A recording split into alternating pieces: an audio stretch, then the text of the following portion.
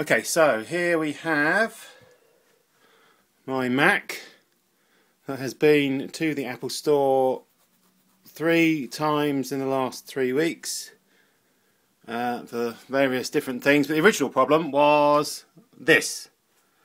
The optical drive, DVD drive, whatever you want to call it, was not working. Now they say they've replaced it and it works fine, so therefore I should pop this one in and it should work. And that is a random DVD. I could put any DVD in and I think the same thing will happen. It'll chug and chug and chug and chug away and then it'll spit it out. Originally took it into Apple sort of 3 weekends ago.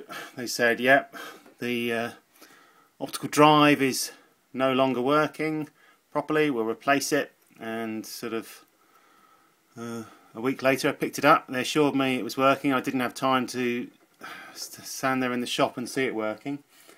Got it home and it could have been working for all I know, but they'd managed to knock the Bluetooth settings out, so I wasn't actually able to pair the mouse or the keyboard, and there you'll see that the DVD has come out again. So let's try a different DVD, shall we?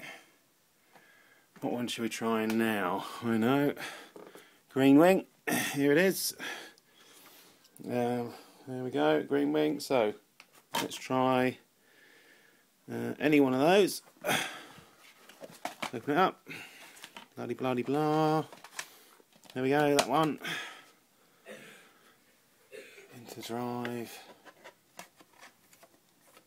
There we go, in it goes.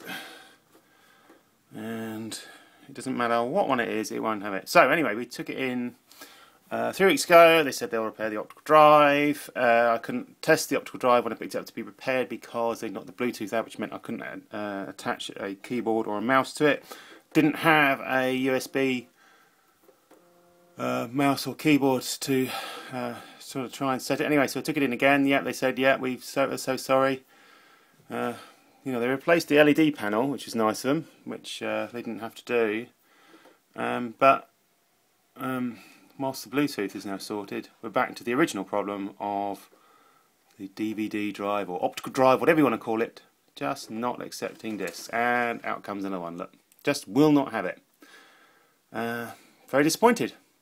So we're off to Apple again to see what they say. Thank you.